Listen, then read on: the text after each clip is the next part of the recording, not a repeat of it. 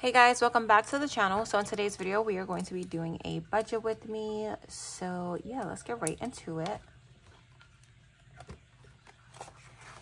So I'm just going to open up my January. No, this is February. I'm going to open up my calendar to the monthly view, and we are budgeting for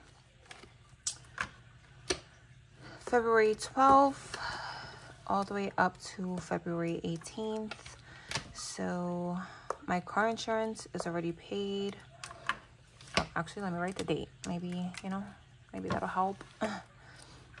Okay, so maybe I should zoom in a little bit more.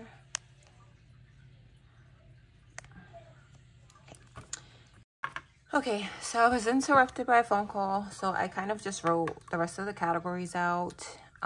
But what I was saying was, as I write the amount in, I'm just gonna go across and fill out like for the denominations. So I don't have to do it at the end and then it gets so confusing, and I feel like I would mess up less if I do it this way. So 100 for card payment, so 100. K Jewelers, I'm gonna do 80. So that'll be a 50, 20, and a 10. So 50, 70, 80. And then moving on to my personal wallet, gas is gonna get its usual 25. And we'll do a 20 and a 5. Spending is going to get 10. So I'll give that a 10. And then laundry is going to get 5. And I'll do that in 5 because I just change it for quarters anyways. So this should equal 220. So I'm just going to add everything up and make sure that it equals $220.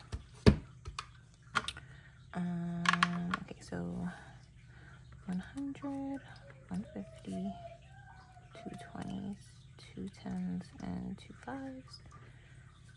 So 100, 50, 40, 20, 10, 0. So 100 plus 50 plus 40 plus 20 plus 10.